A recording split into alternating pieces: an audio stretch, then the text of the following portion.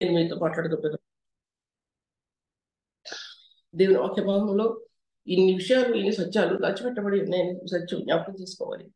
తర్వాత నాకు ఒక మూలవాక్యం ఏంటంటే అదేంటి, యోహాను సువార్తలో మొదటి వచనంలో ఆది యందు వాక్యము నేను, వాక్యము దేవుని ఎత్తు ఉండెను, వాక్యము దేవుడై ఉండెను, సమస్తము ఆయన మూలము కలిగిన, కలిగినదేది ఆయన లేకుండా కలగలేదు అనే వాక్యం నాకు వాక్య భాగానికి, నేను చెప్పే వాక్యానికి మూలమైనటువంటిది ఆ సత్యం. అది ఆది యందు వాక్యము నేను అన్నాడు అక్కడ. ఈ ఆది యందు ఉన్నటువంటి వాక్యం ఈ యొక్క ఈ యొక్క భూమిపై ఉపరితల భాగంలో ఈ చీకటి గోళాలప్పుడు ఉత్పన్నమైనవో లేవో నాకేం తెలియదు కానీ నేను చెప్పేది శూన్యమైనటువంటి ఈ లోకంలో అనే విషయాన్ని నేను మీతో మాట్లాడుతున్నా. శూన్యమైన ఈ లోకంలో, ఆ లోకంలో దేవుని వాక్యం తిరుగుతూ వచ్చింది, భద్రం చేయబడింది. ఈ ఈ గోళాల మధ్యలో ఈ గోళాల మధ్యలో ఒక్క భూమి మాత్రమే అది నివాసయోగ్యంగా చేయబడింది అని రాయబడింది.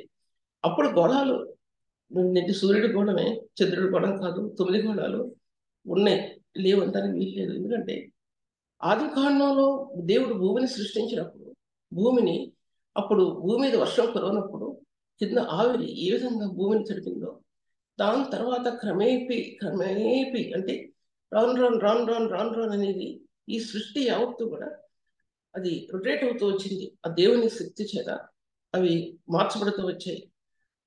ఆ కాలాల్లో ఉన్న జ్ఞానాన్ని ఇప్పుడు మానవుడు గ్రహించలేడు. కానీ దేవుని వాక్యం యొక్క పండితులు గ్రహించగలిగిన వారు ఈ వాక్యం చెప్పగలగారు. కానీ సామాన్యమైన వ్యక్తులు ఈ వాక్యం చెప్పడం సాధ్యపరచకూడదు. ఈ సైన్స్ అనేది వాక్యం ఎలా దాచబడబడిందో సైన్స్ ఉన్నటువంటి కొన్ని బైబిల్ ఎట్టి మాత్రం అంగీకరించదు. బైబిల్ని సైన్స్ అంగీకరించాలి. కానీ నేటి ప్రవక్తలు కానీ, నేటి సైంటిస్టులు కానీ ఈ బైబిల్ గ్రంథాన్ని అది మనలో మన క్రైస్తవులు అంటే ప్రభు నెరిగిన వారైతే అది చాలా ధన్యకరమైన స్థాయి. ఆ జ్ఞానం అంత విపరీతమైనటువంటి జ్ఞానం నేటి పరిశుద్ధులకు, ఆదిమకాల ప్రవక్తలకి ప్రభు ఇచ్చినట్టు మనం జ్ఞాపకం చేసుకున్నాం చాలాసార్లు. అది కూడా టచ్ చేయడం కుదరదు, ఎందుకంటే సమయం నాకు ఇచ్చిన సమయం. తర్వాత అందుకోసం నన్నాడు ఏవుతో, ఆ ఏవు వృద్ధుడై 20 సంవత్సరాల తన బ్రతికినప్పుడు తిరిగి తన యొక్క పోగొట్టుకున్నంతా కూడా ఏవి సమకూర్చడం మనకు తెలుసు కదా. ఆ కాలంలో ఎటువంటి కాలంలో ఆదిమకాల పురుషులు అంటే, పెద్దలంటే అసలు ఆ విధంగా ఆ దినాల్లో జీవించున్నారని, దేవుని కోసం నిలబడినటువంటి వారని మనం జ్ఞాపకం చేసుకోవాలి, మామూలు వ్యక్తులు కాదు. అందుకోసం వాక్యభాగాలు ఎఫ్సి రాస్తుందంటే 38 గ్రంథంలో అధ్యాయం 4వ వచనంలో, నేను భూమికి పునాదులు వేసినప్పుడు నీవెక్కడున్నావు? నేను పునాది వేసానే భూమికి. ఆ భూమికి ఆయన పునాది వేశాడు నిజమే. కానీ నేటి పరిశుద్ధుల హృదయంలో, పాపాత్ముల హృదయంలో ప్రభువు తన రక్తం చేత పునాది వేశాడని సత్యం నేటి మనుషులు గ్రహించగలుగుతుంటున్నారా? దాని మీద సంఘం కట్టబడాలి. కానీ అది లేకుండా సంఘం కట్టబడటానికి సాధ్యపరచబడదు, సామాన్యమైనది కాదు. దేవుని వాక్యం బోధించడం అనేది కానీ, దేవుని వాక్యం చేత సంఘం కట్టబడటం అనేది అది సామాన్యమైన విషయం కాదు. ఆ విధంగా కనుక సంఘం కట్టబడకపోతే ఇసుక మీద ఇల్లు కట్టినట్టే, అది పడిపోతే ఆస్కారం, బలం, శక్తి దానిలో నిలబడదు. లోతైనటువంటి మార్గాల్లో, లోతైన శిలువ రక్తంలో, ద్వారాల్లో ఉండాలి. ఆ రక్తం నీ ఆత్మను తడిపితేనే, అంతరంగంలో తడిపితేనే ఆ వ్యక్తి దేవుని సంఘాన్ని కట్టగలరు. కానీ లేకపోతే దేవుని సంఘం అనేది కట్టబడడం సాధ్యపరచబడదు. ఇది సామాన్యమైనది కాదు. ఆ వ్యక్తిలో ఆత్మలో దేవుని రక్తం వదిలివేయబడటమే కాదు, ఆ రక్తంలో తన ఆత్మ దొర్లుద్దనే విషయాన్ని కూడా నేను మీతో చెప్తున్నాను. నిస్సహాయ స్థితిలో మన జీవితాల్లో, మన పరిస్థితుల్లో, వ్యక్తి జీవితంలో సంఘం తిరుగుబాటు చేస్తే, సంఘం మాట వినకపోతే, కుటుంబం మాట వినకపోతే, మనకి వ్యతిరేకమైన పరిస్థితులు కలిగినప్పుడు ప్రార్థన చేయడానికి కూడా చేతకాక ఆ వ్యక్తి క్రీస్తు రక్తంలో దొరుకుతారు సేవకులు. లేకపోతే జ్ఞానం వారికి ఇవ్వడదు, ఆ శక్తి వారికి ఇవ్వడదు, ఆ యొక్క బలం వారికి ఇవ్వడదు, ఆ బలాస్యం వారికి దొరకదు. ఎఫ్సి రాష్ట్ర పత్రిక 1వ అధ్యాయంలో బలాస్యం వారికి ఇవ్వడదు. ఫలస్తీన్ రాష్ట్ర పత్రికలో ఆ మహిమాశక్తి ఆత్మకి ఇవ్వడదు. ఆ బలమైనటువంటి శక్తి వీరి క్రీస్తు శక్తిని బట్టి బలవంతులైంది, అది ఇవ్వడదు. అది క్రీస్తు రక్తం విశ్వాసం ద్వారా ఒక వ్యక్తి జాతకాన్ని వాడిగా సంస్థాన్ని వదిలేసుకుని ప్రభు సన్నిధిలో, దేవుని సన్నిధిలో ఆ రక్తంలో తన ఆత్మ దొరికింపబడినప్పుడు మాత్రమే ఆత్మ యొక్క క్రీస్తు యొక్క బలాస్యం ఆత్మ కలుగుతుంది. లేకపోతే ఆత్మ పొందదనే విషయాన్ని నేను మీతో మాట్లాడుతున్నాను. అందుకోసం నేను భూమికి పునాదులు వేసినప్పుడు ఆ యోగ గ్రంథంలో ఆ స్తుతియాగం అనేది అక్కడ ప్రారంభమైందండి. దేవదూతుల స్తుతి ఆరాధన. దేవదూతుల స్తుతి ఆరాధనకు వస్తే ఎన్నో విషయాలు దాంట్లో దాచిపెట్టబడి ఉన్నాయి. అవి అందరి జ్ఞానానికి ఉండవు చెప్తే కనుక. ఎంత చెప్పినా సరే అవుట్లైన్స్ చెప్పినప్పుడు అర్థం చేసుకోవాలి, కానీ డీటెయిల్స్లోనికి ఒక పరిశుద్ధుడు కుదరదు. ఎందుకంటే దాని వల్ల ఎన్నో తొందరలు ఏర్పడే ప్రమాదం ఉంది. ఆ విషయం గురించి కూడా ఆ దేవదూతలు దేవుని ఎలా స్తుతించారు, ఎంత మీకాయిల్ అంటోళ్ళు లేక గబ్రియల్ అంటోళ్ళు ప్రభు స్తుతించారు. నిజమే, కొంతమంది పడిపోయినటువంటి దేవదూతలు కూడా దేవుని స్తుతించారు విషయాన్ని ఒక మాట చెప్పి మీరు వదిలేస్తున్నాను నేను. దాని తర్వాత చూసినట్లయితే కనుక అది కొలసి రాసిన పత్రిక 1వ అధ్యాయం 25-26 వచనాలలో 25 వచనాలలో చూడేం రాయబడిందంటే, దేవుని వాక్యము యుగ యుగములోను తరతరములోను దాచిపెట్టబడింది మరొక రహస్యం. ఈ వాక్యం అనేది దాచిపెట్టబడింది, ప్రపంచంలో దాచిపెట్టబడిందండి. ఇది ఈ ప్రపంచం యుగాల్లో ఎన్ని యుగాలు అంతరించి వచ్చాయి. మొదటి శతాబ్దంలోని క్రీస్తుకు పూర్వం మొదటి శతాబ్దంలోనే, అంటే మొదటి శతాబ్దం అంటే ఆగమకాల పెద్దలు వారు జీవించి 700 సంవత్సరాలు 800 సంవత్సరాలు అలా జీవించారు కదా. దాదాపు 2000 సంవత్సరాలు వేసుకొని క్రీస్తుకు పూర్వం చెప్తున్నాను, క్రీస్తు తర్వాత కాదు. అప్పుడు ఆ భూప్రపంచం కాల్చివేయబట్టాలి లేదా ఉంచబట్టానికి కారణం ఏంటంటే కయీన్ యొక్క పాపం. అది మాట లెక్క. కయీన్ యొక్క పాపం. పాపం అనేది దేవుని ఆదిమ కాలంలో దేవుని యొక్క అసలు ఉగ్రతకు, దేవుని యొక్క స్థానానికి భిన్నమైన రీతిగా, లేకపోతే ఇంకేం చెప్పాలంటే దేవుడు అసహించుకునే స్థానానికి, అటువంటి స్థానంలో నిలబడినటువంటి ఆ కయీన్ సంతానం, కయీన్ అనే సంతానం, వారు ఏర్పరచుకున్న మార్గాలు కానీ వారు నివసించిన ప్రదేశాలు కానీ అవన్నీ కూడా చాలా ఏం చెప్పాలి దాన్ని, అవినీతి సంబంధమైనటువంటివి. ఇల్లీగల్ అఫేర్స్ అంటే ఆ మాటకి ఎన్నో దాంట్లో వస్తాయి, చూసుకోండి. అటువంటివి దాంట్లో జరిగాయి.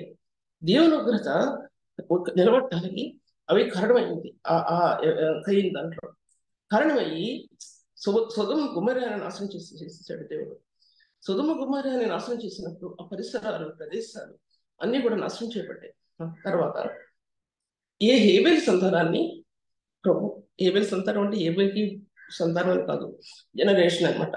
హేబెల్ చనిపోయినప్పటికీ సాక్ష్యం ఇస్తున్నాడని చెప్పి ఏబేల్ చనిపోయిన తర్వాత, షేతు తర్వాత, ఎనోష్ తర్వాత, అలాగా 7 పెద్దలు నేను నోటిస్తున్నాను, కానీ ఇలా చూసి చెప్పడానికి సమయం కొద్ది.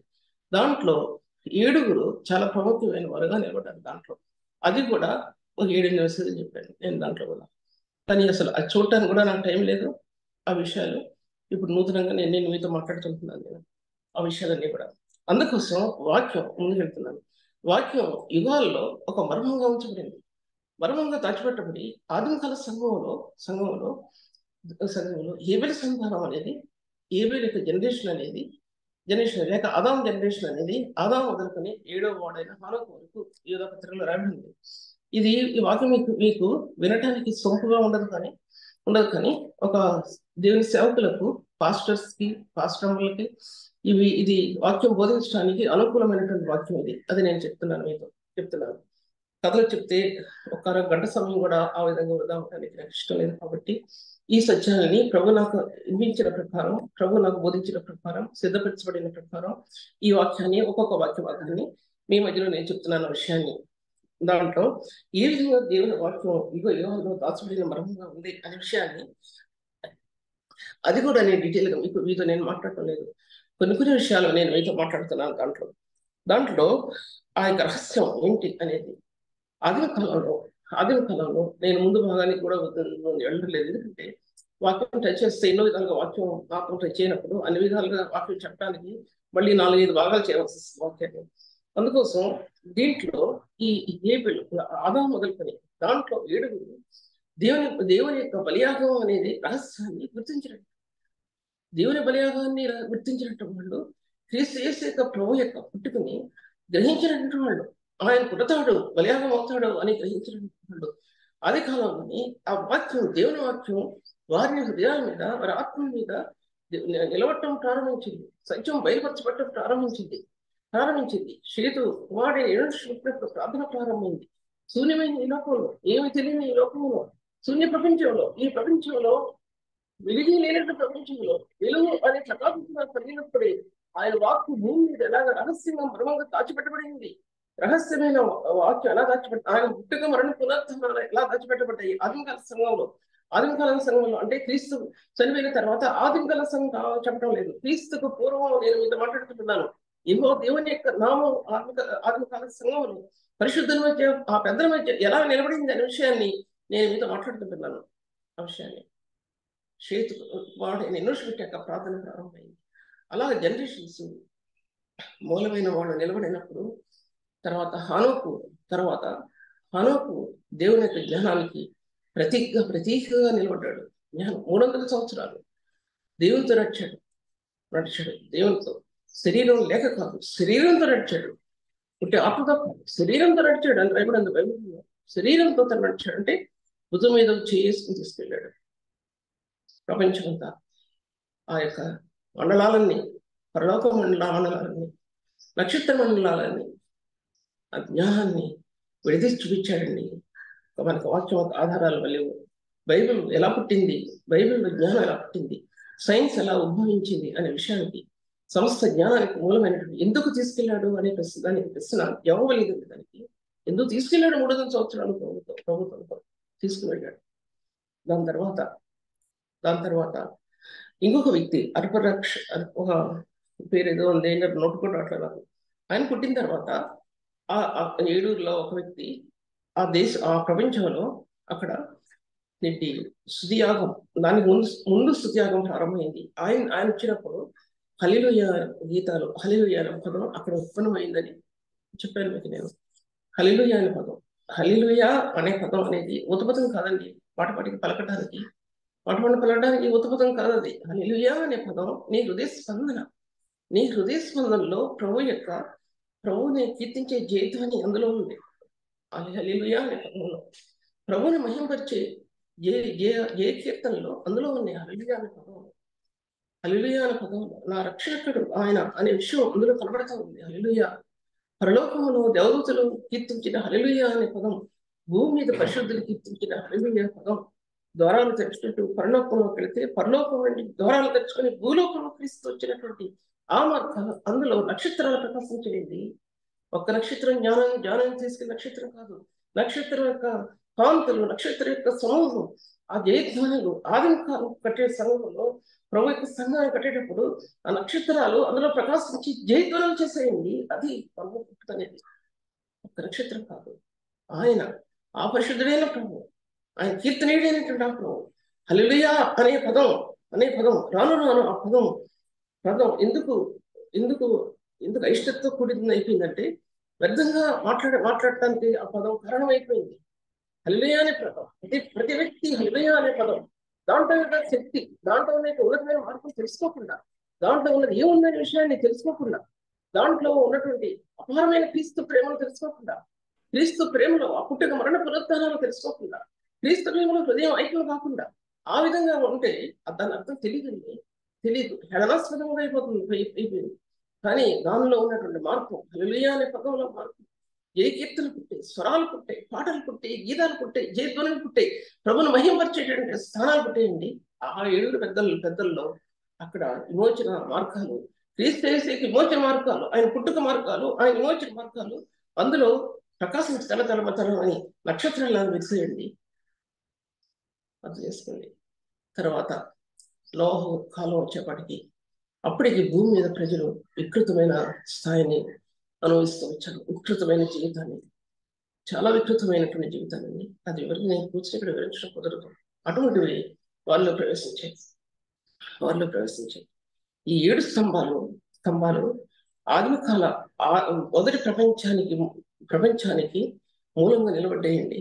అది నూతనమైన ప్రపంచానికి మూలంగా నిలబడ్డాడు. నోవహు కుమారులు ఎదురుగా నూతనమైన ప్రపంచం కోసం ఎదురు చూశారు. ఆదిమకాల పెద్దల్లో నక్షత్రాలు ప్రకాశిస్తే, నోవహు కాలంలో ఆ నీళ్ళ మధ్యలో ప్రకాశించే ధనస్సు, క్రీస్తు యేసు యొక్క మహిమ యొక్క స్వరూపం. ఈ ధనస్సులు కాదండి, ఆ ధనస్సులు కాదు, అది ప్రకాశించినప్పుడు నోవహు యొక్క నీళ్లు తుడిచిపెట్టబడ్డాయండి. సూర్యకాంతిలో ప్రకాశించే ఇంద్రధనస్సు, కనిపించినటువంటి సూర్యోదయంలో అరుణోదయంలో ప్రకాశించే క్రీస్తు యేసు యొక్క మహిమ. అది నేను ఈ లోక సంబంధంగా మాట్లాడట్లేదు. ఆ మహిమ అక్కడ ప్రకాశించింది.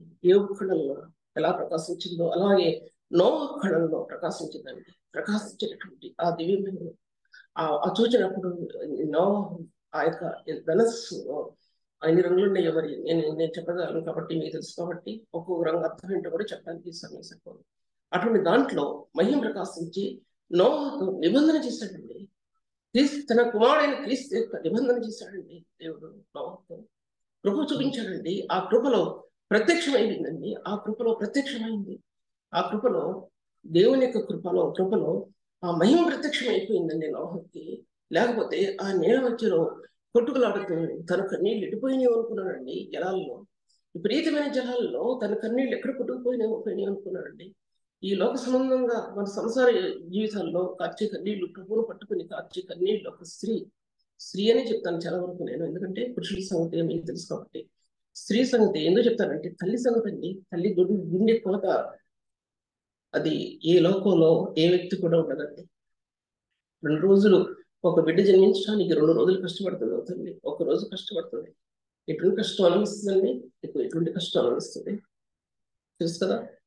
ప్రాణంతో చిలగాటు వాడుకుంటూ, ప్రాణంతో ఇటు అటు కుట్టుకులు అడిపోతూ, ప్రాణంతో మరణమా జీవమా అనుకుంటూ, చావా బ్రతుకా అనుకుంటూ కుట్టుకులాడే ఆ బ్రతుకులో ఎటువంటి బ్రతుకో మరి ఒక బిడ్డని, ఒక యవనస్తుని పెంచడానికి తల్లి జీవితం 3 వంతులు ఆ బిడ్డను పెంచడానికి ఆహుతైపోతుంది. ఆయన ఈ యవనస్తుల యొక్క జీవితాలకి కన్నీళ్ళు రావటం లేదు. ఈ పాపంలోనే పురుగుల్లాగా జీవిస్తున్నారు. పాపంలో పురుగులు ఉంటాయి చూడండి గంటలో, అలా జీవిస్తున్నటువంటి నేటి యవనస్తుల జీవితాలకి ఇంకొక మాట లేదు దానికి. ఎటువంటి మాట లేదు. అటువంటి సంతానం కయీన సంతానం అనమాట. ఈ కయీన సంతానం ఎటువంటి సంతానం అంటే అటువంటి వారి కోసం వారిని నాశనం చేయడానికి చాలా మంది ప్రశ్నిస్తారు కదా. కయీన భార్య ఎవరు, వీళ్ళ భార్య ఎవరు, వాళ్ళ భార్య ఎవరు? ఆ రాజ్యంలో రాయబడింది ఆదికాండంలో. నరుల కుమారులు దేవుని కుమారులు నరుల కుమార్తెలు చక్కని వారిని చూచి వివాహం చేసు. ఎటువంటి డైవర్షన్ వాళ్ళలో వచ్చిందంటే ఏర్పరచబడిన జనాంగం కయీన సంతానంలోకి వచ్చింది. కయీన సంతానం ఎటువంటిదంటే నేను అటువంటి సంతానాన్ని చేసుకుని లోక పాపం యొక్క భ్రష్టత్వానికి దాసులైనటువంటి నేటి యువత భయంకరమైన స్థానంలో ఉన్నటువంటి యువత, అపవిత్రమైనటువంటి కార్యాలకు లోనైనటువంటి నేటి యువత పరిశుద్ధమైనటువంటి క్రీస్తు ప్రేమను కనుగొలేక, ఆ మహిమను కనుగొనలేక ఊరేగుతున్నారండి. నక్షత్రాలు పట్టుకుని, బొమ్మలు పట్టుకుని, తోలి బొమ్మలు పట్టుకుని ఊరేగుతున్న పరిస్థితి. అది వారికి ఏ మెలుగు చేయదండి. ఏ మెలుగు కూడా వారికి చేయదు. ఏ మెలుగు చేయదండి తల్లులారా, తండ్రులారా. ఎందుకంటే మీ బిడ్డల కోసం తల్లులు ఎంత వేదన పడతారో ఆ వేదన ఒక యవనస్తుని బిడ్డలు పెంచడానికి తల్లంతా అంతకంటే అనేక రెట్లు వేదన పడుతుందండి. 2 నెలల్లో లేక 9 నెలల్లో వేదన పడుతుందేమో, కానీ సంవత్సరాలు వేదన పడితేనే కానీ ఒక బిడ్డ నీతిమంతుడిగా క్రీస్తు స్వరూపంలో తీర్చడానికి అది సాధ్యపరచబడం అనే విషయాన్ని నేను మీతో మాట్లాడుకుంటున్నాను. తర్వాత ఈ వాక్యం అనేది యుగాల్లోనూ తరతరాల్లో కూడా ఒక మర్మంగా దాచిపెట్టబడిందండి. ఆదికాండం నుంచి, భూమి పుట్టక పూర్వం నుంచి నూతన నిబంధన సంఘంలో ప్రభు ఆయన నూతన నిబంధన సంఘం అంటే నూతన నిబంధనలో ప్రభు ప్రకాశించినటువంటి ఆ స్వరూపం, మానవ రూపంలో ఆయన భూమి మీద ప్రకాశించిన ఆ స్వరూపం మొదటి ఆకాశం నుంచి కృప, భూమిలోని సత్యం 2 ఎలా కలుస్తున్నాయో ఒక ముత్యంలో కలుసుకున్నాయండి. తెరలుగా ఉన్న ముత్యం సంఘాన్ని ముత్యానికి పిలిచినటువంటి ప్రభు. ఆ ముత్యంలో ఈ రెండు భాగాలు దాంట్లో కలుసుకున్నాయండి. ఆ కృప కలుస్తుంది. భూమిలో నుండి సత్యం వచ్చింది. భూమిలో నుండి సత్యం అంటే అది క్రీస్తు ప్రభువే. కానీ మరి గర్భాన్ని పొలిచాడు దేవుడు. ఆకాశం నుంచి కృప భూమి దిగి వచ్చిందండి. ఈ జనాంగం కోసం, ఈ పాప జనాంగాన్ని వారిని పరిరక్షించడానికి, వారి పాపం నుంచి విమోచించడానికి ఇక మార్గం లేదు. దేవుడే మానవుడై పుట్టాలి అన్నమాట. దైవస్వరూపం మానవుడై పుట్టాలి. ఉయ్యాలలో పడుకున్నంత మాత్రాన ఆయన పసిబాలుడే కాదు. ఆయన ఉయ్యాలలో పడుకున్నంత మాత్రాన పసిబాలుడు కాడు. ఆయన దైవస్వరూపి. ఆయన తల్లి పొత్తి గుడ్డల్లో పడుకున్న ప్రభు బాలుడు కాదని ఆయన దైవ స్వరూపి ఆయన దైవాత్మ పూరించడం త్రియేక దేవునిలో ఉన్న శక్తి, ఒక శక్తి కుమారుడే క్రీస్తు, ఆ ప్రభు ఆయనే యేసుక్రీస్తు అని చెప్పబడిందండి వాక్యం. అటువంటి ప్రభు దాచిపెట్టబడ్డాడండి, కొద్ది గుడ్డల్లో దాచిపెట్టబడ్డాడు. ఆ ప్రభు ఆ కొద్ది గుడ్డలకి మహిమ దిగి వచ్చిందండి. ఆ యొక్క పాత బట్టలకి మహిమ దిగి వచ్చింది ప్రభు పండు అనే ఉండటం వల్ల. అలాగే ఈ పాప శరీరానికి ప్రభు మనలో ఉండటం వల్ల మన హృదయం ప్రకాశించిందండి ప్రభువులో. అది రక్షణ యొక్క ఔన్నత్యం అంటే, అది రక్షణ యొక్క ఔన్నత్యం అనేది నేను మీద మాట్లాడుతుంటున్నాను. వాక్యం ఏ విధంగా మరముగా దాచిపెట్టబడిందో అలాగే కొలస్సీ రాసిన 12వ అధ్యాయంలో దేవుని మరము అయిన క్రీస్తు, ఆ విషయాలు కూడా నేను ఇప్పుడు చెప్పడం కుదరదంటే పాయింట్ చేయలేను. నాకు తెలుసు, ఎందుకు తెలుసు అంటే చాలాసార్లు మాట్లాడింది కానీ కొత్త మాటలు నేను దీనిలో యాడ్ చేసినా సరే అని చెప్పడం కుదరదు. మర్మం రహస్యం అన్నాడండి ఆయన. ఏంటి రహస్యం? భూమికి పునాది వేయబడక మునిపే, ఆది కాండంలో ఆ స్టోన్ వేయక మునిపే, ఆ స్టోన్ వేయక మునిపే అన్నమాట అర్థం. ఆ స్టోన్ వేయక మునిపే, భూమికి పునాది వేయక మునిపే దేవుడు మనల్ని ప్రేమించాడు అనేది అసలు ఇది అర్థం కాదండి మామూలు మనుషులకి. ఇది అర్థం కాదు. ఎందుకు అర్థం కాదంటే ఈ యుగ సంబంధమైన దేవత అవిశ్వాసులైన వారి మనోదైతే గుడ్డితనాన్ని కలుగజేస్తుందండి. గుడ్డితనాన్ని కలుగజేస్తుంది, చీకటి కలుగజేస్తుందండి. అపవిత్రమైన చీకటి జీవితాలు జీవించే వారికి చీకటి ఏలుబడి చేస్తుందండి. వారి బ్రతుకుల్లో వారి మనసు పవిత్రపరచబట్టం లేదండి, హృదయం పవిత్రపరచబట్టం లేదు అన్నమాట అర్థం. హృదయం పవిత్రపరచబట్టం లేదు. దానిలో అందుకోసం తన కుమారుడైన క్రీస్తుని బలి అర్పణగా, బలి పశువుగా, ఒక గొర్రె పిల్లగా, ఆ పాప పరిహారార్థమై మేకపిల్లగా, దీన్ని నిందారహితమైనటువంటి మేకపిల్లగా ఆ ప్రభు బలి అర్పణ భావించడానికి ప్రభు ఆ పూర్వమే జగత్ పునాది వేయబడకుండా ఆయన నిర్ణయించుకున్నాడు. ఆయన రహస్యంగా దాచిపెట్టాడు తన కుమారుడైన క్రీస్తుని. ఈ విషయం మాట్లాడటానికి 50వ అధ్యాయం ఏషియా మాట్లాడాలి. దాంట్లో ఎన్నో వచనాలు దాంట్లో ఉన్నాయి. క్రీస్తు గురించి ఎన్నో ప్రవచనాలు దాంట్లో నెరవేర్చబడ్డాయి, అవి మాట్లాడాలి. కానీ అప్పుడప్పుడు మీతో మాట్లాడుతూ తప్ప కుదరదు. తర్వాత ఈ వాక్యం అనే మూడోది ఏంటంటే, సంఘం క్రీస్తు శరీరం సంఘం అని అది మర్మం ఉంచబడిందని ఎఫ్సీ పత్రిక 4వ అధ్యాయంలో ఇది మర్మం అన్నాడండి. అది ఒకే మాట. ఇది రహస్యం అన్నాడండి. ఒకే మాట అండి. క్రీస్తుకి సంఘానికి ప్రేమ రహస్యం అండి. అది రహస్యం. ఈ అంతరంగ నాళాలలో నింపబడింది రహస్యం. నీ అంతర్యంలో, ఈ అంతర్యం అంటే లోపల భాగాల్లో, రక్తనాళాల్లో రక్తం ఎలా ఉందో అలాగే క్రీస్తు ప్రేమ ఆ రక్తనాళాల్లో ఏకమే ఉందండి. అది ప్రేమది, అది ఆ ప్రేమ. ఇది మర్మం. నీ రహస్య జీవితం అనేది ఎప్పుడు బయలుపడుతుంది అంటే, నువ్వు కొనుక్కున్న టైంలో బయలుపడుతుందండి రహస్య జీవితం. నీ రహస్య జీవితం ఎప్పుడు బయలుపడుతుందంటే, నీ సంఘంలో బయటపడుతుందండి, నీ ఆరాధనలో బయటపడుతుంది, ప్రార్థనలో బయటపడుతుంది. ప్రార్థన జీవితం, మనం దేవుని స్తుతించే విధానం, రక్తం యొక్క మార్గాలు ఆత్మ ఎలా తెలియపరచబడుతుందో నీ రహస్య జీవితం బయటపరచబడుతుంది. మనం ఏదో రాసుకొచ్చి ఆరాధించేది కాదు, మనం ఏదో తలంచుకుని ఆరాధించేది కాదు, మనం చెప్పుకొని నింటి దాంట్లో ప్రార్థించేది కాదు. నింటి ప్రార్థన అనేది నీ హృదయ కవలికలను, నీ హృదయ కవాటంలో తీసేసి రక్తం యొక్క ఆ యొక్క మార్గాలను, ఆ ముడతలను, ఆ కోణాలను, ఆ కన్నీరు, క్రీస్తు యొక్క కన్నీరు ఏ విధంగా నిలబడిందో నీ అంతరంగంలో ఉన్న కన్నీరు కూడా అక్కడ నిలబడుతుంది. అది కన్నీటి ప్రార్థన యొక్క రహస్యం. ఏంటంటే అదే కన్నీటి ప్రార్థన యొక్క రహస్యం. అందుకంటే వివరించడం కుదరదు.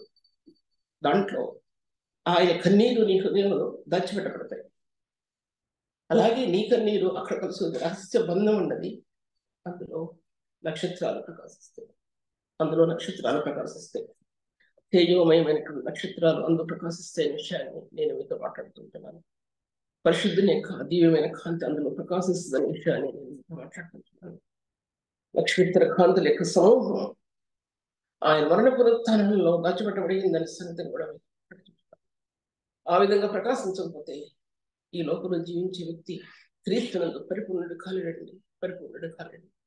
ఎంత వ్యతిరేకత మన జీవితం మీద, మన ఆత్మీయ జీవితం మీద ఏర్పాటు చేస్తున్నా సరే ఆ ధైర్యం ఎక్కడి నుంచి వస్తుందంటే మన హృదయంలో నిలబడి ఉన్న క్రీస్తు ప్రేమను బట్టి ఆ శక్తి అందులో ప్రొడ్యూస్ అవుతుందండి. ప్రొడ్యూస్ అవడం అంటే అందులో ఉత్పన్నం అవుతుంది, అందులో ఉత్పన్నం అవుతుంది ఆ శక్తి. ఎక్కడి నుంచి అంటే అదే మరణ పునరుత్థానాల యొక్క శక్తి. పునరుత్థానం యొక్క శక్తిలో కాంతి ప్రకాశిస్తుందండి. ఒక మిషన్, కరెంట్ మిషన్ మనదండి, రొటేట్ అవుతుంటున్నప్పుడు దాంట్లో నుంచి విద్యుత్ శక్తి ఏమంటారు, ఎలక్ట్రిసిటీ దాంట్లో వస్తున్నప్పుడు దాంట్లో మహిమ కణాలు అంటే ఎలక్ట్రిక్ కణాలండి, ప్రకాశించే కణాలు. ఆ కణాలు ఆత్మలో ప్రకాశించాలని, పరిశుద్ధుల్లో ప్రకాశించాలి. నిజమైనటువంటి ఎలక్ట్రిసిటీ మనలో ప్రొడ్యూస్ అవుతుంటే ఆ మహిమాయుక్తమైనటువంటి ఆ కణాలు రావాలని బయటికి. ఇంకా బాగా విడిసి చెప్పాలంటే నీకు ఇంతగా విడిసి చెప్తున్నాను. అటువంటిది ఒక హృదయాంతరంగంలో ఆ మహిమా ప్రభావం, క్రీస్తు యొక్క మహిమ యొక్క ప్రభావం అందులో ప్రకాశించాలనే విషయాన్ని నేను మీతో మాట్లాడుతుంటున్నాను. అందుకోసం ఈ ప్రేమ అనేది రహస్యం, అంతరంగంలో మర్మం ఉన్నాడు, దాంట్లో మర్మంగా ఉంచబడిందండి. ఇది మనం ఏం చేస్తున్నా చెప్పి ఇలా చెప్పి అలా తిరిగేది కాదు, బాహ్యానికి చెప్పేది కాదు. అది నీ కళల్లో, అది నీ గుండెల్లో, నీ కళల్లో, నీ గుండెల్లో, ఒక అంతరంగంలో, రహస్య హృదయం దాచబడేటటువంటి ఆ బంధం ఏంటంటే అది దేవుడు మర్మంగా పెట్టాడండి. ఎందుకంటే వివరణ ఇవ్వడానికి కొద్ది విషయం మాట్లాడుతుంటే దేవుడు వాక్య భాగాల్లో చూసినట్లయితే కనుక ఆది కాండంలో దేవుని యొక్క వాక్యం, ఆదిందు వాక్యము నేను, వాక్యము దేవుని నేను, వాక్యము దేవుడే నేను. ఆదిందు వాక్యం ఉంది, భూమి మీద దిగి వచ్చింది. ఆ వాక్యం భూమి మీదకి దిగి వచ్చిందండి. భూమి శూన్యంలో రాయి వేసినప్పుడు భూమి మీదకి దిగి వచ్చింది ఆ వాక్యం. ఈ భూగోళం అంతా కూడా దేవుని వాక్యం చేత కట్టబడింది, దేవుని వాక్యం చేత కట్టబడింది. అన్ని బైబిల్ గ్రంథంలో రాయబడకపోయినా సరే తిరిగింది ఆ వాక్యం. ఈ గోళం అంతా తిరిగిందండి, ఈ భూ ప్రపంచం అంతా తిరిగింది, ప్రకాశిస్తూ భూమి మీద తిరిగింది. అటువంటి ఆత్మకాల సంఘం దేవుడు కట్టడానికి ఇప్పుడు కొత్త సంఘం అండి. శూన్యమైన లోకంలో, చీడు లోకంలో కొత్త సంఘం భూమి మీద పుట్టింది. 7 పెద్దలతో పుట్టిందండి. 7 ధ్వజస్తంభాలతో కట్టబడినటువంటి సంఘం భూమి మీద పుట్టింది. అప్పుడు దేవదూతలు జయధ్వనులు చేసుంటాయి. ఎందుకంటే ఏమి తెలియనటువంటి మనుషులండి. అందులో పుట్టినటువంటివి స్తుతి గీతాలు, క్రీస్తు చేసే హల్లెలూయా పదాలు, ప్రార్థన అనే భారభరితమైన విజ్ఞాపనలు అప్పుడు ఆదిమకాల సంఘంలో అవి పుట్టాయండి. ఎక్కడ వారి జీవితాలు ఉంటాయో, ఎవరి జీవితాలు ఉంటాయో, వారి హృదయాల్లో కాంతిమయమైనటువంటి పరిశుద్ధుని యొక్క తేజస్సు అందులో దాచిపెట్టబడి ఉంటుందనే విషయాన్ని నేను మీతో మాట్లాడుతుంటున్నాను. ఎంతవరకు టైం అందరూ చెప్తాను అని. తర్వాత ఇంకో చూసినట్లయితే కనుక ప్రాముఖ్యం ఏంటంటే భూమి మీద చూస్తానికి భూమి ఏదో అనుకుంటాము, కానీ ఈ భూమి దేవుడు కలుగు చేసిన విధానంలో దీనిలో ఎంత విలువైనటువంటి సంపదని గోడలో పెట్టాడంటే, ఎంత విలువైన సంపదని గోడలో పెట్టాడంటే ఏ ఒక్క సంపదని గురించి కూడా ఏ మానవుడు కూడా వివరించలేని సంపద ఈ భూగోళంలో పెట్టాడండి మానవుడు కోసం. అంతేకాకుండా జ్ఞానం, అత్యధికమైన జ్ఞానాన్ని కుమరించాడండి పరిశుద్ధులతో. ఆదికాల సంఘం కట్టబడిందంటే పరిశుద్ధులతో కట్టబడింది, పాపాత్ములతో కట్టబడింది. గమనించుకోండి, పరిశుద్ధులతో కట్టబడింది. పాపాత్ములతో కట్టబడింది ఏంటంటే కయీను సంతానం ఆ మార్గాన్ని భయంకరమైనటువంటి పాపాత్ములతో కట్టబడ్డాయి. అందుకే దేవుడు మొదటి ప్రపంచం ఇస్తాడు. సరే, మొదటి ప్రపంచం నాశనం అయిపోయింది.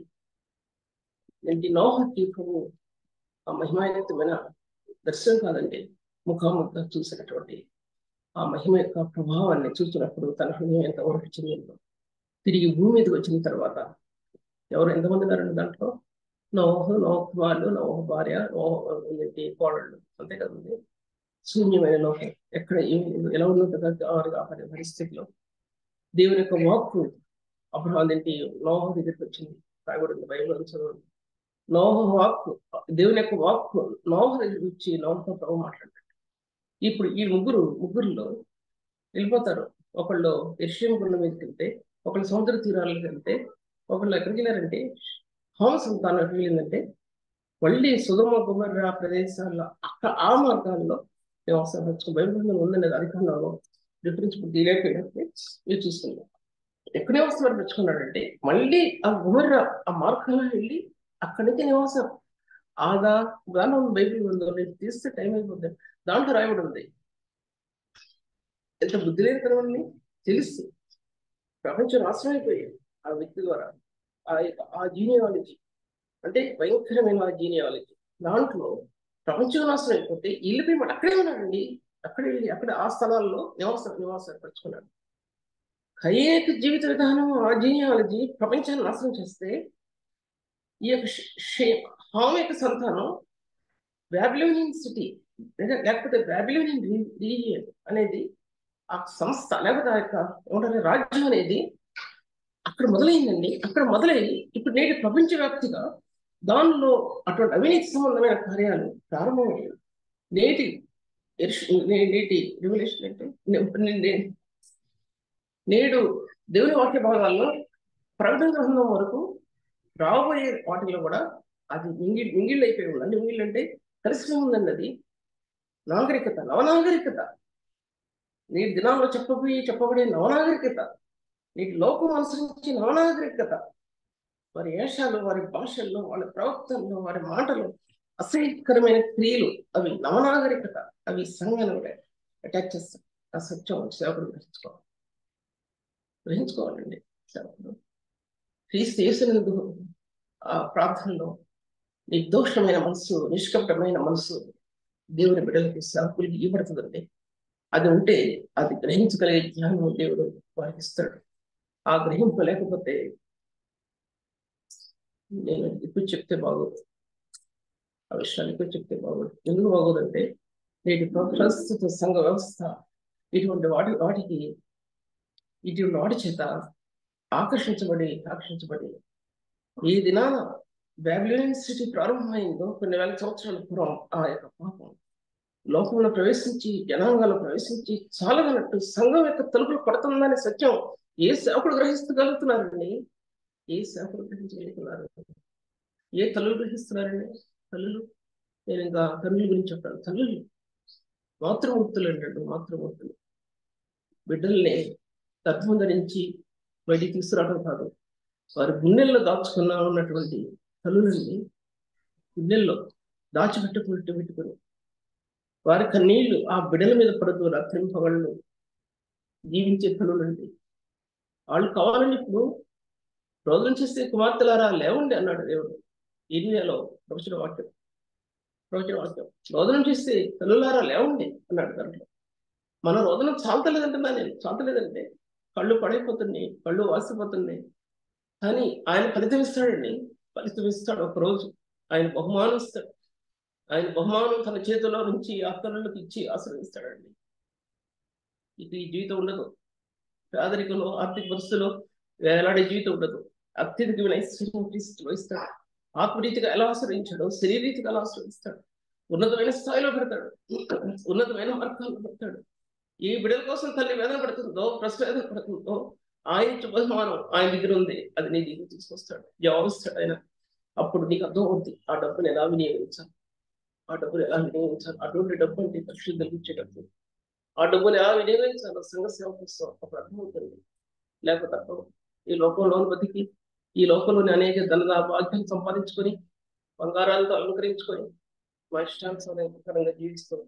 బబులోను అంటే బాబిలోనియన్ ఆ యొక్క అనుకరణ దాని యొక్క స్థాయి నేను పరిశుద్ధుల్లో ప్రవేశిస్తుందంటే దానికి ఆకర్షణీయమైనటువంటి మార్గాలు మళ్ళీ ఎన్నో దాని నుంచి విడుదల పొందడానికి ఇష్టపడుతుందా? ఎందుకు ఎందుకు ఎందుకు ఇష్టపడలేదంటే డబ్బుని ఇల్లీగల్ గా సంపాదించుకునే డబ్బు, మన కాని దాన్ని తెచ్చుకోవడానికి ఇంట్లో పెట్టుకునే సంపాదన, మన కాని కుటుంబాన్ని తెచ్చుకొని ఇంట్లో పెట్టుకునే పరిస్థితి, మన కుటుంబం చాలదన్నట్టు ఇంకో కుటుంబాన్ని ప్రదర్శి తెచ్చుకునే పరిస్థితి. ఇటువంటి ఇల్లీగల్ అఫైర్స్ అనేవి అది ఆది కాలంలో కయీన్ సంతానం నుంచి మార్గం నుంచి వచ్చినటువంటి నేటి కొత్త నిబంధన సంఘంలో ఉన్నటువంటి వాళ్ళు ఏ ధ్వనులు చేస్తే వస్తుందా, సంగీత ధ్వనులు చేస్తే వస్తాయా, స్తుతి పాటలు పడితే వస్తాయా, హల్లెలూయా కీర్తనలు పడితే వస్తాయా? ఎన్ని వస్తాయండి? నీ హృదయంలో నుంచి పుట్టేటువంటి స్తుతి కీర్తన క్రీస్తు రక్తంతో, క్రీస్తు మహిమతో ప్రకాశించే నక్షత్రాలు నీ హృదయంలో ప్రకాశించకపోతే ఎక్కడి నుంచి వస్తుందండి? అది ఎక్కడి నుంచి వస్తుంది? చెప్పు పెట్టుకోవడానిక? మీటింగ్లు పెట్టుకుని ఏం పెట్టుకునే దేని గురించి? హృదయపూర్వకంగా హృదయంలో యథార్థమైన జీవితం కనుక లేకపోతే సంఘం ఎలా వర్ధిల్లుతుందని అనుకుంటున్నారండి? ఎలా వర్ధిల్లుతుంది? యథార్థమైన జీవితం లేకపోతే సంఘం వదిలి ఇంకో సంఘాన్ని నాశనం చేయడానికి కూడా ఇష్టపడతారు. ఏమిటంటే వాళ్ళు ఇష్టపడతారండి. తెలియదు, వాళ్ళకి వాల్యూ తెలియదు, వాళ్ళకి వాల్యూ తెలియదు. అటువంటి వారికి దేవుడు సంఘాన్ని అప్పగించాడంటే వారి జీవితంలో ఎంత మార్పు కలగాలండి, ఎంత మార్పు కలగాలి. ముందు వెళ్తున్నాను, కుదరదు, టైం అయిపోతుంది కాబట్టి ఒక 5 నిమిషాలు నేను ముగించాలి. రక్షణ అనేది, ఈ రక్షణ కాలంలో కొత్త నిబంధనలో రక్షకుడు ఉదయించాడండి. వీటన్నిటి నుంచి విడుదల చేయడానికి రక్షకుడు ఉదయించాడు. ఈ రక్షకుడు ఒక బలమైన నక్షత్రం ఉంది. అసలు శిశుల నక్షత్రాలు కాదండి, అవి కోట్ల కొలది నక్షత్రాలు ఆకాశంలో ప్రకాశించిన ఒక్కొక్క నక్షత్రం భూమికి కొన్ని కోట్ల రెట్లు పెద్దదైనా, అర్థం చేసుకుంటుంది దాని విలువ. భూమికి కొన్ని కోట్ల రెట్లు పెద్దదైన ఒక నక్షత్రం, అటువంటి నక్షత్రాలు ఆకాశంలో కొన్ని కోట్లు మిలియన్స్ ప్రకాశించిన ఇవన్నీ రాజకుమారుడు అయిన క్రీస్తు భూలోకానికి రావడానికి కొన్ని వేల సంవత్సరాలకు ముందే జయధ్వనులు చేశాయండి. రాజకుమారుడు అయిన క్రీస్తు భూలోకం రావడానికి, రాకుమారుడు ఈ లోకంలో రావడానికి జయధ్వనులు చేసి స్నేహితులు చేశాయండి. అవి ఆ నక్షత్రాలు, నోటి మాట లేని నక్షత్రాలు తమ మహిమను విరచిమ్ముతూ, తమ కాంతిని వెదజల్లుతూ ఆ మహిమ యొక్క స్వరూపంలో క్రీస్తు యొక్క మహిమ స్వరూపాన్ని బయలుపరుస్తూ అవి నాట్యమడేయండి దేవుని సన్నిధిలో. అది తన కొత్త నిబంధన సంఘానికి మహిమ యొక్క పునరుత్థానం యొక్క మహిమ యొక్క సాయిచ్చాడంటే, ఈ మహిమ యొక్క మార్గాల్లో క్రీస్తు మహిమ చెందాలండి. అది మన క్రీస్తు విషయంలో, పరిశుద్ధమైన ప్రభు విషయంలో బోధించే విధానంలో అది ఆత్మీయ స్థితి, ఆత్మ కదలాలి. మన ఆ మహిమయుక్తమైన మార్గాలు నేటి పరిశుద్ధ సంఘానికి బోధించాలంటే ఈ పరిశుద్ధుడు క్రీస్తు రక్తంలో ఎంత దొల్లాలండి, ఎంత దొల్లాలి. తనలో పాపం కనబడినప్పుడు, తనలో యథార్థ స్థితి కోల్పోయినప్పుడు, పరిశుద్ధ జీవితాల్లో తనతో ఒక తొట్టిల్లిన అవసరం లేదండి. నేను నా కనులతో నేను పాపం చేయకున్నట్లు అంటాడు. నా కనులతో నేను పాపం చేయకున్నాను ప్రభా, నేను సన్నిధిలో నా అడుగులు ఎలా ఉన్నాయో ఒక్కసారి చెప్పగలవు దేవుడు. నేను నీ సన్నిధిలో ఎలా నడుస్తున్నాను, నా అడుగులు ఎలా ఉన్నాయో ప్రభా ఒక్కసారి చూడు ప్రభు, నన్ను ఒక్కసారి చూడు. అటువంటి మనసుతో దేవుని మనల్ని వెంబడిస్తున్నాము. అటువంటి మనసుతో ప్రభువును మనం వెంబడిస్తున్నాం అనే విషయాన్ని ఒకసారి మనం జ్ఞాపకం చేసుకోవాల్సింది. తర్వాత అందులో ఆ స్తుతిగానాల్లో, ఆదిమకాల పెద్దల్లో ఏ విధంగా ఆ స్తుతిగానాల్లో నక్షత్రాలు ఎలా ప్రకాశించాయో, నేటి కొత్త నిబంధన సంఘంలో క్రీస్తు యొక్క మహిమ యొక్క నక్షత్రం అనేది నేటి పరిశుద్ధుల హృదయాల్లో, ఆత్మ సంబంధమైన హృదయాల్లో ఆ మహిమ ప్రభావంతో ఆ నక్షత్రమే కాదు, ఒక నక్షత్రం చెప్పడం లేదండి, అది మరణ పునరుత్థానాలు మహిమయందు ప్రకాశించే ఆ యొక్క తేజోమయమైనటువంటి స్థానాలు ఆత్మను ప్రకాశిస్తాయండి. అదే క్రిస్మస్ పూర్తి చేయలేకపోయాను. అదే క్రిస్మస్. ప్రభు వాక్యం గురించాక తన బిడ్డల ప్రభు గురించాక ప్రార్థించుకుంటాను. స్తోత్రం. పరిశుద్ధాత్మ దేవుడు, నీవు అందించిన సత్యాలు ప్రభా నువ్వు ఆశ్రయించకపోతే ఎవరు ఆశ్రయిస్తారు? లోకం ధృవీకరిస్తుంది, పరిశుద్ధులు కాని వారు ధృవీకరిస్తారు. అంగీకరించేవారు కొద్దిమంది పరిశుద్ధుల్లో వేలు పెట్టి చూపినవారు, పరిశుద్ధుల్లో వేలు పెట్టి వీళ్ళే పరిశుద్ధులను ఆ కొద్ది మంది ప్రభా ఈ వాక్యాన్ని కనిపిస్తారు. తండ్రి నువ్వు ఆశ్రయించు ప్రభా. ఎంతమంది తృణీకరించిన నీ సజీవమైన సత్యమైన వాక్యం అది తృణీకరించబడదు. ఈ కాలంలో దాచిపెట్టబడిన నీ వాక్యం, ఆది కాలంలో దాచిపెట్టబడిన నీ వాక్యం, పరిశుద్ధుల మధ్య ప్రకాశించిన నీ వాక్యం, సంఘంలో ప్రకాశించిన నీ సత్య స్వరూపైన నిన్ను బయలుపరిచి నీ పరిశుద్ధుడానికి చెల్లిస్తూ ఈ క్రిస్మస్ సందర్భంగా ఇచ్చినటువంటి వాక్యోపదేశాన్ని నేను పరిశుద్ధుల్లో నూతనమైన మార్గాన్ని తెచ్చి ఆశీర్వదించమని, కుటుంబాలు ఆశీర్వదించమని, నన్ను మీ సదిలో జ్ఞాపకం చేసుకోమని ప్రభా యేసు నామములో స్తుతించి వేడుకుంటున్నాను తండ్రి. ఆమేన్.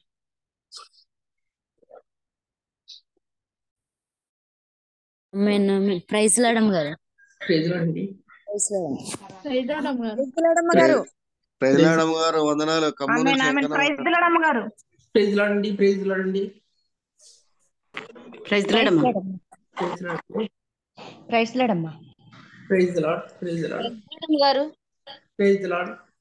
Praise lord ప్రైజ్లాడండి. ప్రైజ్లాడమ్మా. ప్రైజ్లాడండి. మరి అమ్మగారు ప్రైజ్లాడ్ అమ్మగారు, ఖమ్మం నుంచి వెంకన్న మాట్లాడు. ఖమ్మం నుంచి వచ్చిన వెంకన్న గారి ప్రైజ్లాడండి. ప్రైజ్లాడ్ అమ్మగారు. ఓకే, మరి ఉంటానండి. మరి ప్రైజ్లాడమ్మ గారు. ప్రైజ్లాడండి. ప్రైజ్లాడమ్మ గారు, చాలా వందనాలమ్మ గారు. చాలా విలువైన వాక్యాన్ని అందిస్తున్నారమ్మ గారు. మీరందరూ కూడా మమ్మల్ని చాలా బలపరుస్తున్నారమ్మ గారు. చాలా వందనాలమ్మ గారు. వందనాలండి. వందనాలు. మరి ఉంటా మరి.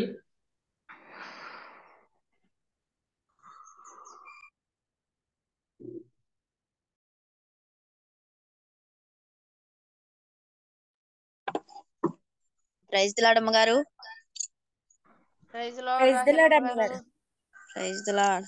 రాహేలమ్మ గారు, కిరణ్ అమ్మ గారు, praise lord. Praise the lord అమ్మ గారు. Praise lord. ప్రైజ్లాడ్ అమ్మగారు. వెంకన్న గారు, ప్రైజ్ లార్డ్ అండి. ప్రైజ్లాడ్ అమ్మా. ప్రైజ్లాడ్ అమ్మ. వందనాలయ్య గారు, ప్రభాకర్ అయ్య గారు.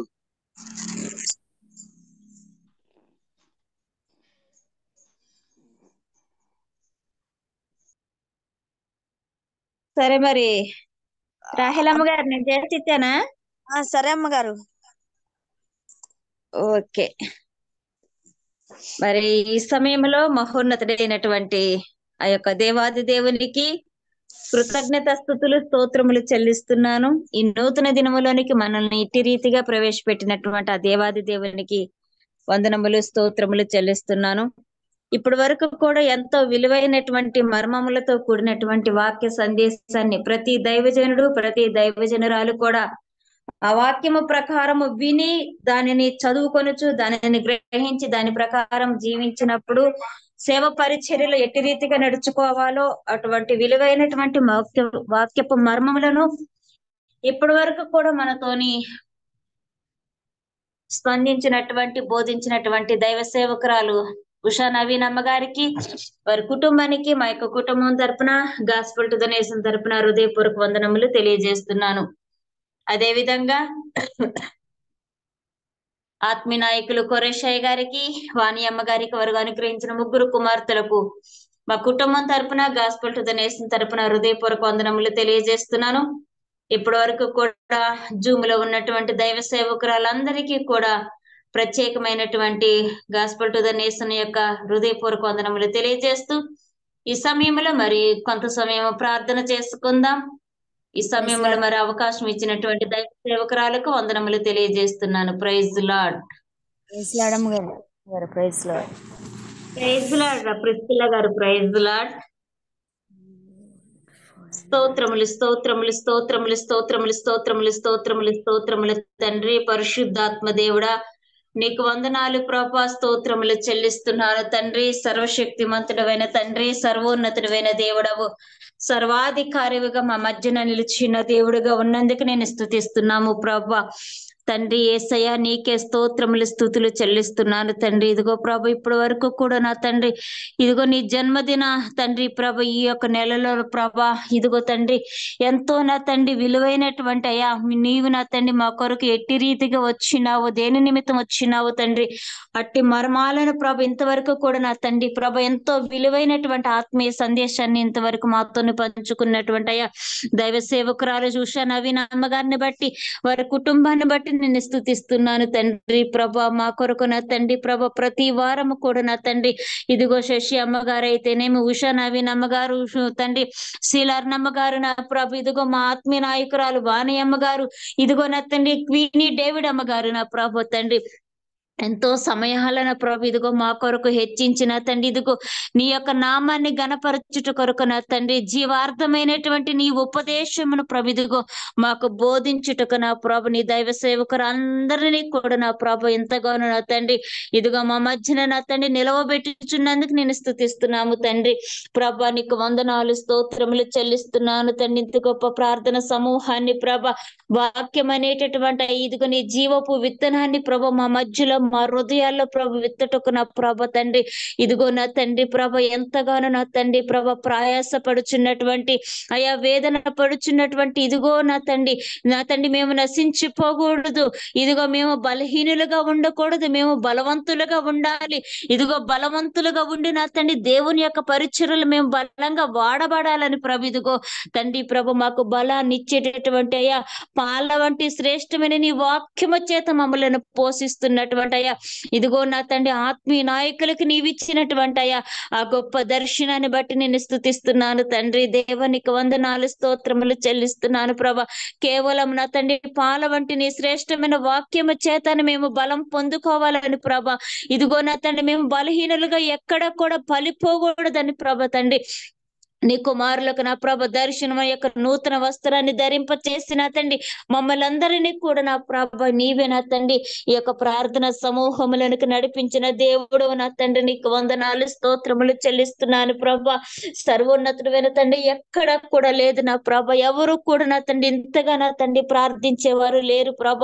ఎక్కడ కూడా నా తండ్రి ప్రభ ఇదిగో 1 నిమిషం, 5 నిమిషాలు, 10 నిమిషాలు ప్రార్థిస్తారేమో కానీ ప్రభ ఇదిగో నా తండ్రి అందరి నిమిత్తం ప్రపంచం యొక్క రక్షణ కొరకు, ఇదిగో నా తండ్రి కుటుంబాల రక్షణ కొరకు, సంఘాల యొక్క రక్షణ కొరకు, ఇదిగో సంఘం యొక్క క్షేమాభివృద్ధుల కొరకు నా తండ్రి ప్రభ ప్రార్థించే రోదనతో నా ప్రభ వెలుగెత్తిన తండ్రి ప్రభ నీ సన్నిధానంలో 24 అవర్స్ కూడా నా తండ్రి ప్రభ ప్రార్థించేటటువంటి ధూప వేదిక ప్రార్థన టవర్ తండ్రి ఎక్కడ కూడా లేదు ప్రభ. కానీ నా తండ్రి ఇదిగో నీ దర్శనముతో మాట్లాడిన తండ్రి నీ దర్శనం యొక్క వాక్కును ప్రభ తండ్రి ఆత్మీయ నాయకుల పట్ల స్థిరపరిచిన తండ్రి ప్రభ ఈ గొప్ప సమూహములకు నా తండ్రి ఇంతమంది దైవ సేవకుల యొక్క కుటుంబాలను ప్రభ ఇదిగో దైవ సేవకురాలను ప్రభ నీవే తండ్రి ఏర్పాటు చేసిన దేవుడవు నా తండ్రి నీకు వందనాలు ప్రభ, స్తోత్రములు, నీకు కృతజ్ఞత స్తుతులు చెల్లిస్తున్నాను ప్రభ.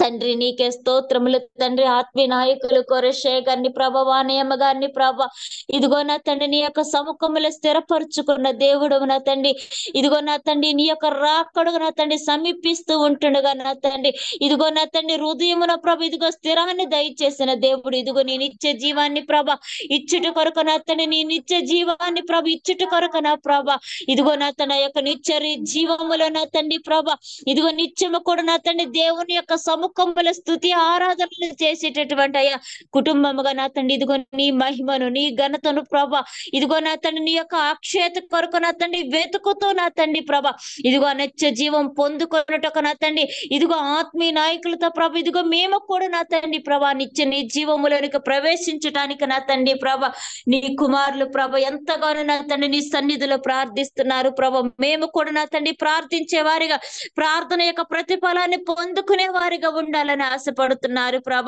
ఇదిగో నా తండ్రి నీతిని కృపను ప్రభ ఇదిగో నా తండ్రి ప్రభ వెతుకు వారికి నా తండ్రి ప్రభ ఇదిగో ఆ నీతిని ఆ కృపను ప్రభ అంగీకరించే వారికి నా తండ్రి ఇదిగో జీవమును నీతియు ఘనతయు ప్రభ పొందుదురని ప్రభ తండ్రి నీ వాక్య లేఖనాలు చదివిస్తున్న కాల దినములో ప్రభ ఆత్మీయ నాయకులకు నీవిచ్చిన వాగ్దానాన్ని ప్రభు ఇదిగో నీవిచ్చినటువంటి వాక్యం యొక్క జీవార్థమైనటువంటి నీ ఉపదేశమును ప్రభు ఇదిగో మాకు బోధించినారు ప్రభ. అవును నా తండ్రి ప్రభ నీ నీతిని నీ కృపను ప్రభ అనుసరించిన తన ప్రభ నడుచుకున్నప్పుడు దానిని వెతికినప్పుడు నా ప్రభ ఇదిగో నీ నిత్య జీవమును ప్రభ ఇదిగో నీ నీతిని నీ యొక్క ఘనతను ప్రభ ఇదిగో మేము నా తండ్రి నీవిచ్చేది నేను ఇస్తానని ప్రభ సెలవిచ్చిన తండ్రి ఇదిగో నా ప్రభ మొదట నీ నీతి యొక్క నా తండ్రి నీతి కొరకు నా తండ్రి ఆకలి దప్పులు కొనవారు ధన్యులని ప్రభ సెలవిచ్చిన తండ్రి ఇదిగో నీ నీతి కొరకు నా తండ్రి మేము ఆకలి దప్పులు కనుగొనొచ్చు నా తండ్రి ఇదిగో నిన్ను వెంబడిస్తూ నా తండ్రి సత్యమైనటువంటి నీ వాక్కును ప్రభ ఇదిగో ప్రతి ఒక్క చోట నా తండ్రి ప్రకటించేటటువంటి వారిగా నా తండ్రి ప్రభ మేము